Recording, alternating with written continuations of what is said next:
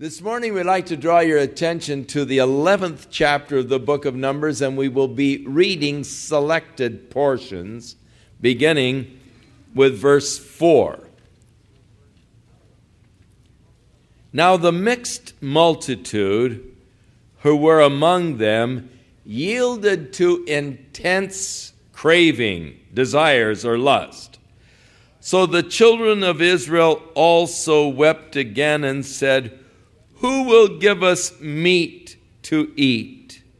We remember the fish which we ate freely in Egypt, the cucumbers and the melons and the leeks and the onions and all the garlic.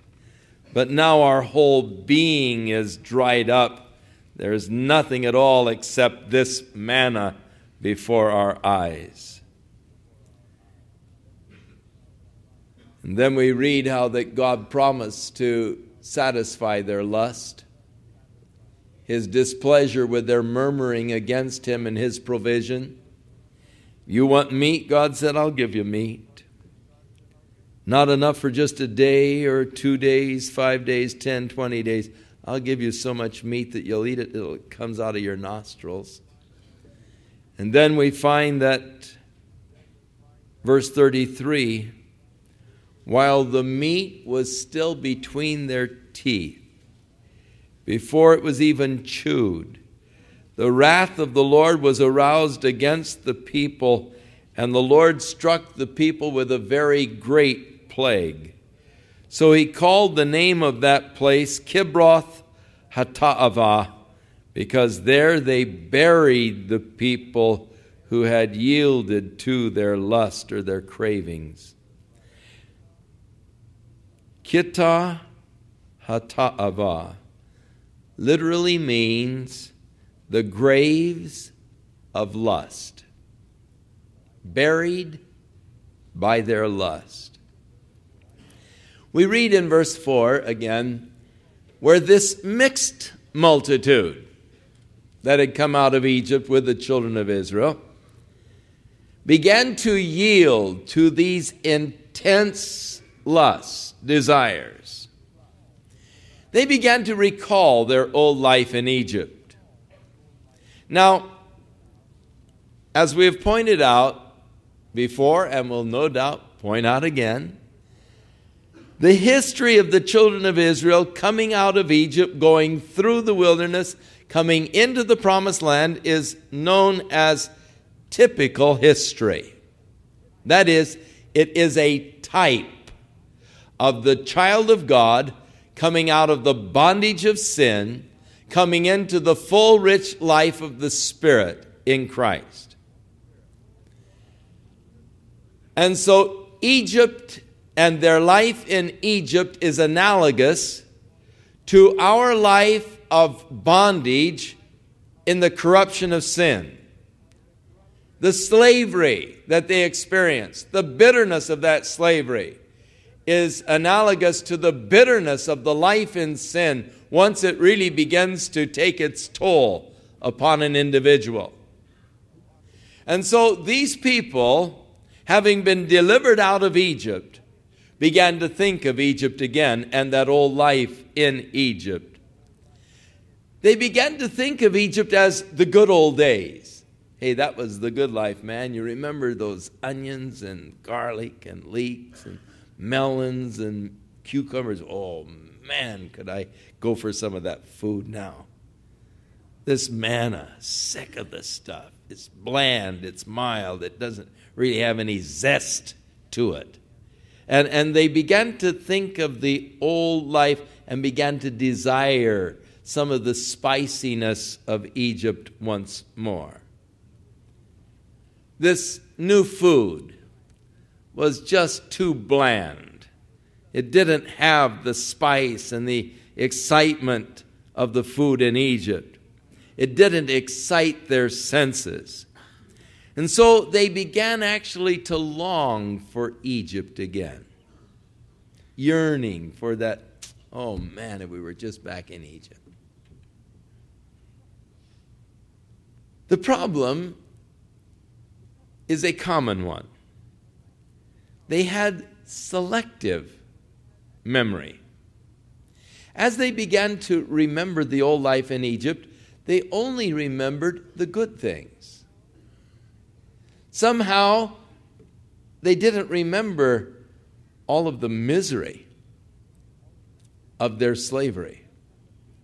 They didn't remember the beatings by the taskmasters when they did not fulfill their full amount of work. They did not remember all of those tears that they had shed as they were crying before the Lord for deliverance. All they could remember was, hey, wasn't that great? The onions and the garlic, that flavorful food, how our senses were so satisfied while we were there. Excited, really, while we were there. That is why when God instituted the Passover, at the Passover meal, they were always to have the bitter herbs. They were to eat those at the meal because God wanted to remind them, whether you eat that bitter, ooh, that's bitter. But he wanted to remind them how bitter was their life in Egypt. They had the salty water at the Passover meal. The salty water was to remind them of the tears, and as they ate that or drank the salty water, they remembered the tears that their fathers shed in that bondage. It was a miserable life. It was a horrible life.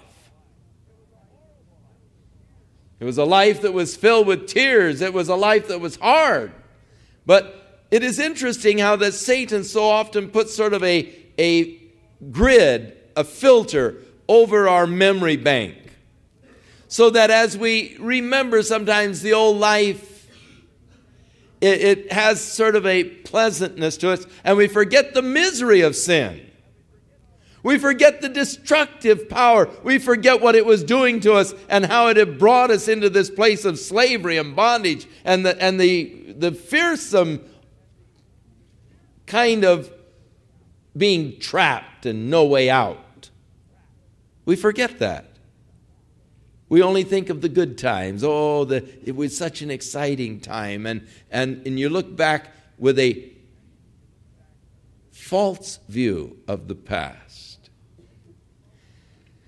The mixed multitude began to crave exceedingly for the old life in Egypt. The mixed multitude were those who were not full Jews. They were part Jews, part Egyptians, part Jew, part something else. They weren't complete, total Jews, a mixed race, a mixed breed. Some of them were not even Jewish at all. They were just people that, hey, looks like exciting. They're going on a venture. They're going to settle in a new land. That sounds great. Don't like life here so much anyhow. And escapists, those that were just trying to escape and going along with the crowd. Hey, everybody's going. Let's go for it, man. You know, adventure, excitement, and something new out there may await me. They're like the nomads today. There is an escapism called nomadism, where a person moves from place to place because he's looking for satisfaction or fulfillment. He thinks, oh man, if I just lived up there, then I'd be happy. And if I just lived on a ranch, and then if I just lived in San Francisco, and then if I just lived in Hawaii, and if I just could be out on the North Shore, and you're moving, trying to find the happiness or the peace or the contentment in life. And so there are always those, the mixed multitude, are just looking for something new, something novel, something that it sounds exciting, and let's go along and see what's going to happen. But they're those that really don't endure. Things get a little tough and it starts to become sort of a daily routine. Then they're looking for something else. They're always wanting to be excited. They're always wanting to be, titillated in some way or other. There's that certain desire for sensations. And they're very sensual in their whole practices. Now, within the church, there are always the mixed multitude. Those that aren't fully committed to Jesus Christ. Those that have made sort of a half-hearted commitment, or what I call fad Christians.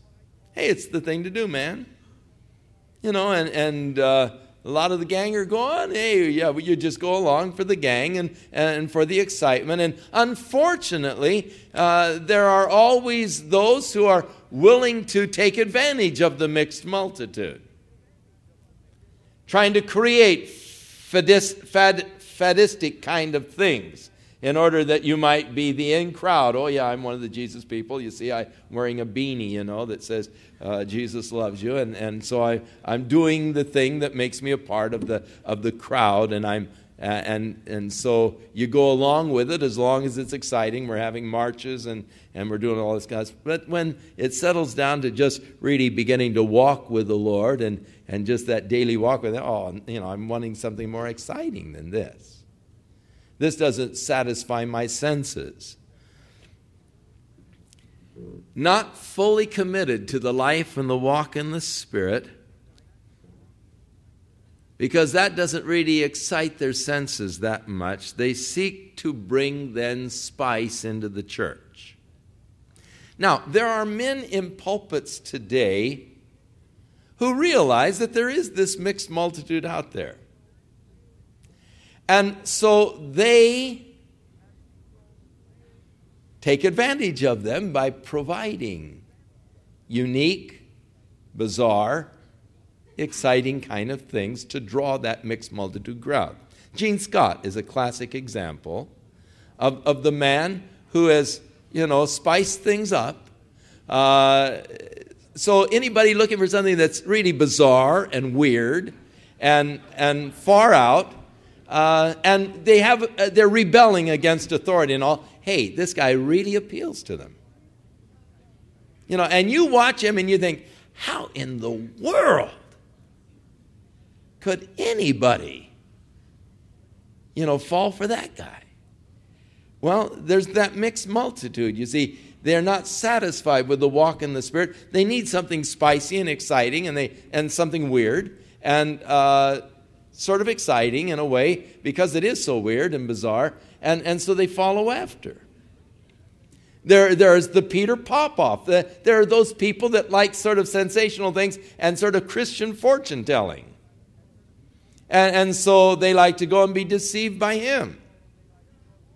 And there are always those that are willing to prey upon the mixed multitude, knowing that those people are out there, knowing that, they're not really solid in their commitment to Jesus Christ or in their walk in the Spirit, but I want a crowd. So we have a very entertaining service.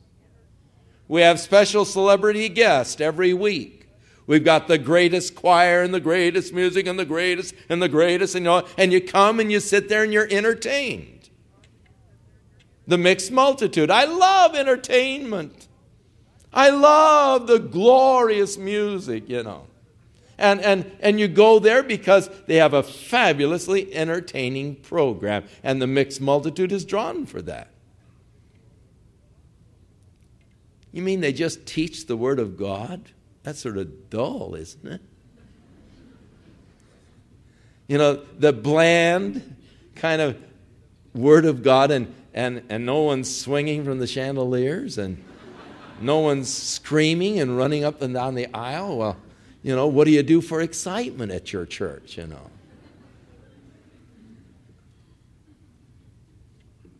Always, it seems, there is the mixed multitude who have a craving after Egypt. And thus they try to bring Egypt into the church. They try to bring the world into the church. And it becomes just another worldly entertainment kind of a thing with spiritual overtones. We don't want to talk about Jesus because that might offend people. Some people are offended. And so we talk about changed lives. We don't talk about born again. That's sort of a phrase that identifies you, you see. We don't want to talk about the power of the Holy Spirit to change a man's life. There are other powers. Just thinking properly will do it,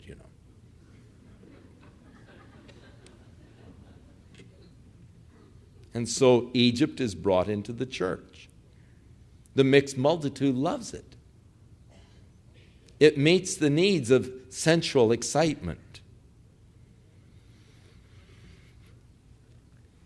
But if we observe here,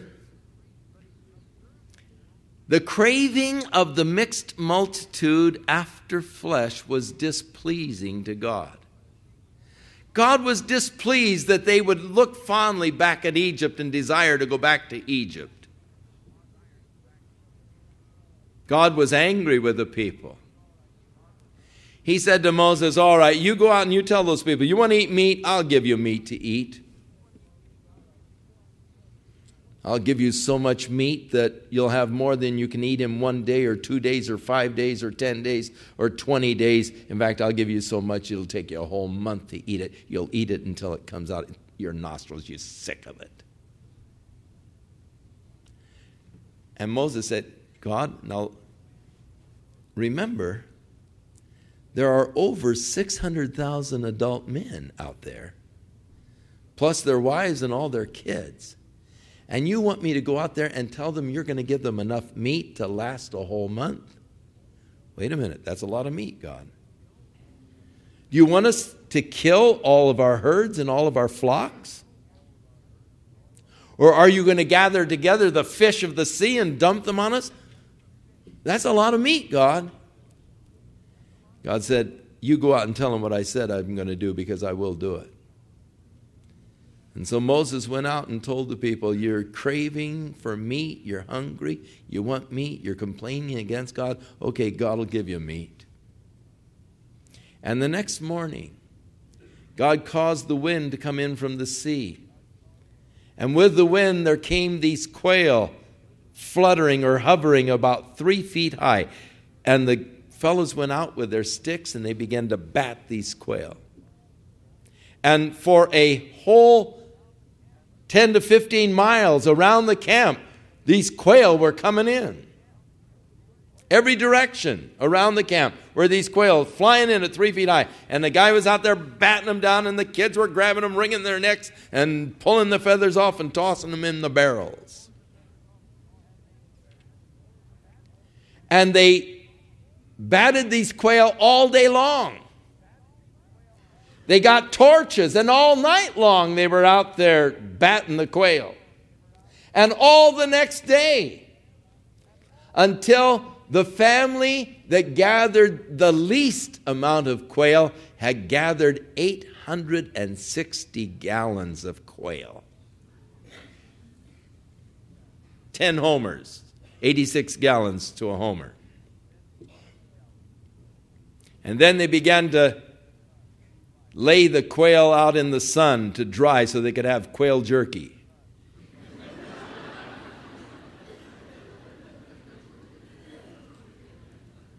Here we see a horrible, ugly scene of men given over totally to their lust. When a person gives himself over to lust, he loses all sense of balance, propriety. It's a tragic thing to see a person who is really given over to lust, because their life becomes so unbalanced. There's no moderation at all. They go hog wild. But the tragic thing is that they never find a place of satisfaction.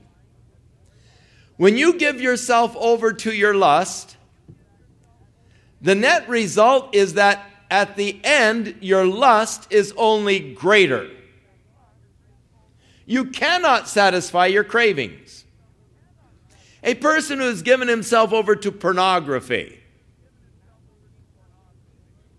he has to keep going deeper and deeper, further and further into that realm in order to find a sense of satisfaction. But you're never really satisfied.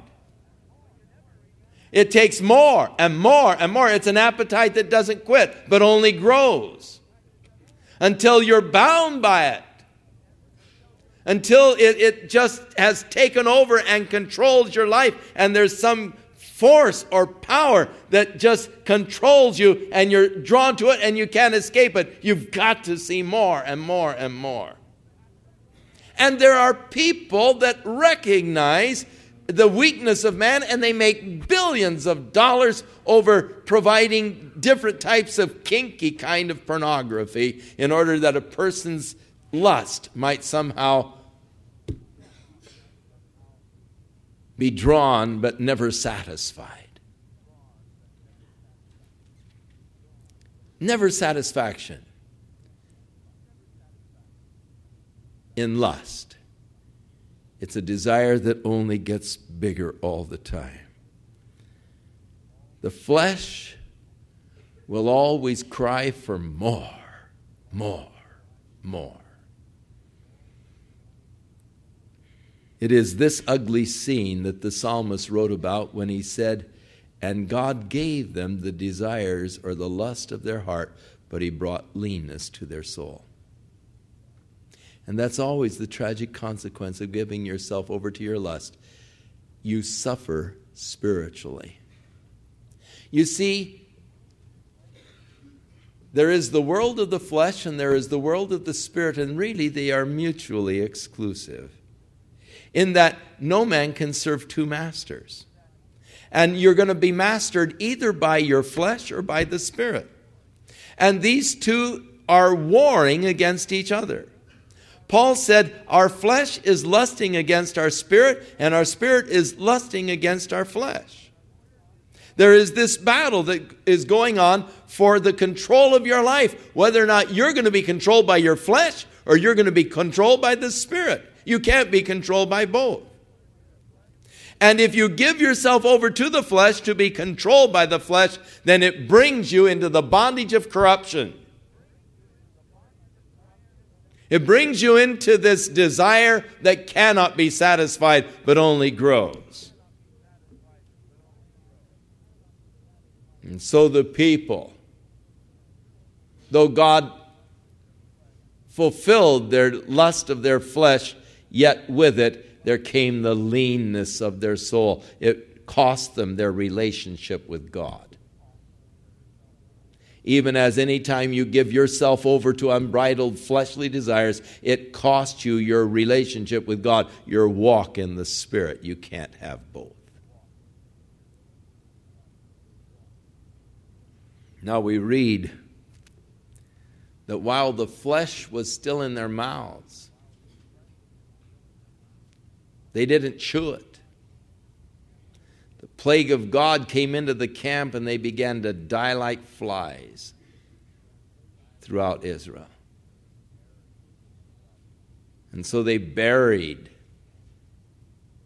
that vast number of people, and they called the place Kibroth Hattaavah, which literally means buried in their lust. What a terrible grave to be buried in. Kibroth Hattaavah, buried by lust, buried by craving. Now, it could be, and notice that they didn't chew, it could be that they were so hungry for meat that they began to try and swallow it without even chewing it. It's amazing how many people die every year choking to death on meat. It's not chewed well enough. You try and swallow it before you really chewed it. And many, hundreds of people are choked to death every year on meat, especially steak. It gets caught there in your throat and you choke to death. It could be that they were so hungry for that meat that without even chewing, they began to swallow. The bones got lodged in their throat, choked to death. Or it is possible that after over a year's time of this bland diet, mild diet of manna, that their bodies could not suddenly assimilate all of this meat. And they just gorged themselves on the meat, filled their stomachs until they were just bloated, and the body couldn't assimilate that much meat after the bland diet, and that could have wiped them out. Whatever it was, the plague of God giving themselves over to their lust in such a way, it killed them. Hundreds of them died there. And they buried them in that place and called it Kibroth Hata'ava. This is the place, these are the graves of lust, the graves of craving. The people were buried by their lust. I think today of how many people are being buried by their own lust. People who live after the flesh today, we often refer to them as people who are living in the fast lane of life. They're going after it. Whatever is out there, they're out to get it. Living after their flesh, living in that fast lane. How many of them have been wiped out in that fast lane? I think of how many people are buried in the lust for alcohol. They say that there are 6 to 8 million alcoholics in the United States today. Once a person becomes an alcoholic and remains in that condition, he has at the outside 16 years to live. Your liver cannot process alcohol for more than 16 years. The amounts of alcohol drunk by an alcoholic, the liver cannot process for over 16 years. And if you are an alcoholic, you really have a 16-year sentence, life. You know, you've got, like the judge said, you got 16 years. I mean, that's it. You've got a sentence pronounced upon you as an alcoholic for 16 years, and then you'll have cirrhosis of the liver. Your liver will be wiped out by the alcohol, and all. Of course, long before that, your brain cells will be wiped out too. But you're buried in your lust. Destroys people. Imagine there's some 6 to 8 million people that within the next six years will die of alcoholism. I think of how many people are being buried today by their lust for the perverted homosexual lifestyle. It is now estimated that there are 3 million in the United States who have the AIDS virus already. That is in stage 1. In stage 1, you don't even know that you have AIDS. The virus, though, is in your system. It takes up to 5 years for incubation. That is, before you begin to get the other results of the AIDS virus, before it begins to really break out. And so you can have AIDS for 5 years without any symptoms, without even really knowing it. And that's the danger of it, because during this 5-year period, you're able to transmit it to others. And that's why it's such a dangerous, deadly thing, because nobody really knows if they have it unless they've had a recent blood test. And if you discover you do have it, you don't know how long it's been incubating in your system. But the incubation period is up to 5 years. Once you break out in stage 2, you have 2 years to live. No one has lived beyond 2 years with stage 2 of AIDS. Last year, there was a reported 16,000 cases of AIDS in the United States. This year, they anticipate 32,000. Next year, 64,000. The following year, 130,000. The following year, 250,000 people. Stage 2 of AIDS. Buried in their own lust. Buried by their own lust. Tragic thing. Kibroth Hata'ava is a horrible place to be buried. To be so controlled, so ruled by your lust that it destroys you. Of course, do you realize that with 3 million presently with AIDS, that means within the next 7 years, 3 million people will die in the United States as a result of AIDS unless they are able to somehow find a cure. That's why the thing is so frightening. Once you've got the AIDS virus, you've got at the outside 7 years to live. I think of how many are being buried in their drugs. For that high, euphoric feeling or whatever they're getting out of their drugs, they've been trapped, they've been caught, they gave themselves over to their flesh. And what a classic example of how living after the flesh doesn't satisfy. Because you need to take more and more and more to get the same degree of euphoria or to get the same high. Until you are taking so much, your system is so filled, you're destroyed yourself, and then you are buried in Kibroth Hata'ava, in the grave of your own lust. And there it is, the end of the road. But I think also of how many people are burying themselves financially in the graves of their own lust. How many people have really buried themselves financially because they desired that new car, or they desired that new home, or they were lusting after that new boat, or these material things, and they went into hock. I want it, and I want it now. And how many have run their credit cards right up to the max because they want things that they really can't afford. But they have this strong desire for these material things. The new clothes and all, and I've got to have it. And people bury themselves financially because of their own lust, their own desires. You say, hey, wait a minute, you quit preaching, you've gone to meddling now, man.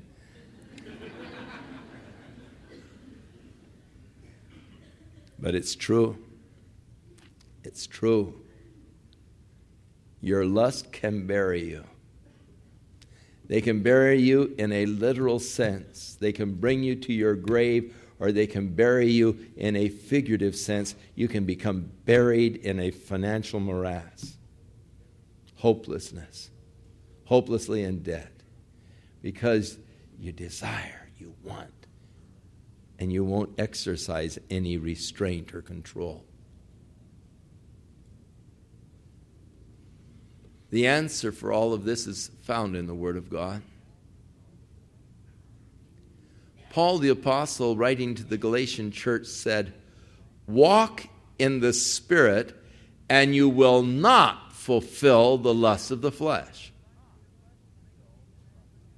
You find that your flesh is making these demands on you. The desires of your flesh have got control of your life, and they're destroying you. You're being buried by them.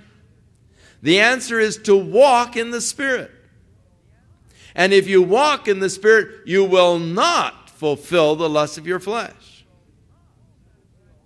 You'll find that there's such a full satisfaction in walking in the Spirit. The problem that people have is this never, never land of the mixed multitude. They're not full Jews. There's not the full commitment to God. And that is the dangerous place, that never, never land. These are the people that bring all the problems in the church because of their desire for the spicy, the sensational, and the exciting things. They're used to that diet of the flesh, and they like that diet for that is scintillating to their flesh. But the answer and the cure is to commit your life completely to the things of the Spirit and to begin to walk after the Spirit. And when you do, you'll find that you can't do two things. You cannot be walking after the Spirit and still living after the flesh. But that walk after the Spirit actually puts the flesh in its proper place. It supplements the flesh to its proper order, and it puts the flesh under. Now, I'm still in my flesh, and I still eat, and I still sleep, and there are still those things that my body requires, but thank God they don't rule me anymore. I'm not a slave to them. They are not burying me. They take their proper place. But God never intended that any of you should be a servant to your flesh, a slave to your desires of your flesh. God did not intend that. God intended that you should have victory over the flesh.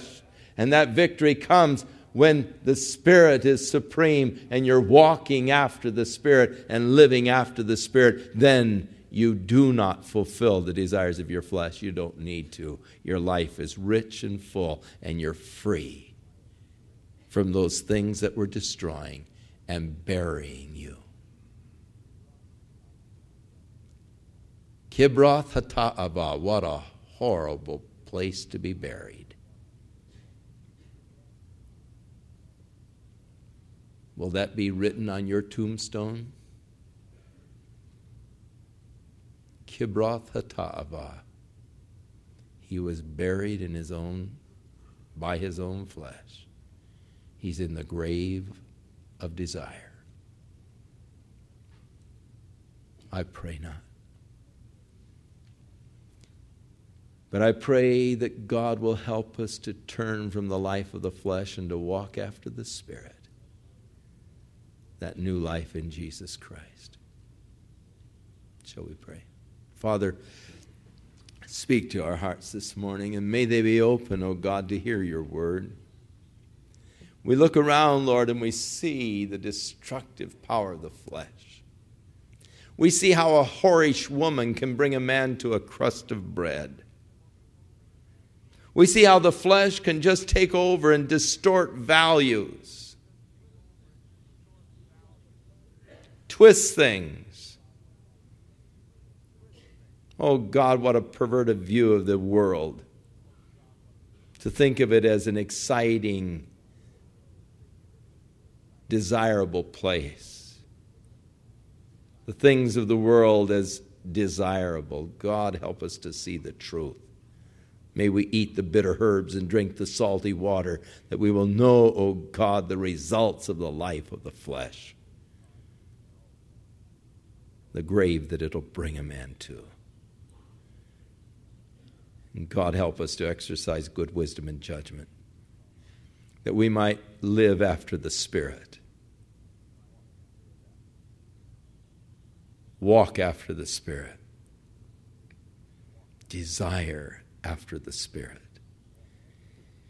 In Jesus' name, amen. With a multitude here this morning, there are always bound to be among the multitude the mixed crowd. Those who, still look at Egypt as rather desirable. They don't mind going over for a good meal now and then, to fill up on those onions and garlics and melons and cucumbers. But let me tell you something. Trying to live in the middle is never successful. You're going to be controlled either by your flesh or by the Spirit.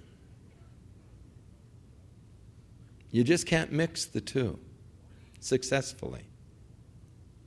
Ultimately, if you do not give yourself over to the walk and the life and the Spirit, if you don't give yourself over to a full consecration of yourself to God, you're going to find yourself drawn more and more towards Egypt, towards the flesh, until it gets its hold upon your life, begins to exercise its power, and it begins to destroy you, and ultimately you will be buried at Kibroth Hata'ava. And some of you are on that road right now.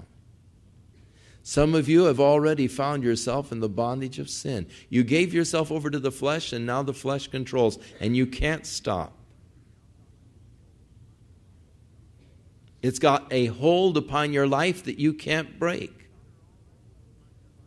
It's beginning to be bitter already. You're beginning to see some of the bitter consequences of it. And you desire and long for freedom, and you say, I won't do it again, but you do it again. And you can't stop doing it. Because it is exercising a power over you that's bringing you to your grave. But before you're buried in the grave of lust, I thank God that I can share with you God's truth. There is freedom and deliverance for you. You don't have to go on in the flesh. You don't have to be buried in the grave of craving. You can be freed from the power of the flesh through Jesus Christ, who died to set you free. And you can live in the Spirit, and you can walk in the Spirit and have that glorious satisfaction of walking with God. If you need help today, if you desire freedom today, I encourage you to go over to the prayer room and there find God's answer to your cravings, to your life. May the Lord be with you, and may indeed this week you walk after God and after the things of the Spirit. May you hunger and thirst after righteousness, that you might be filled. In Jesus' name.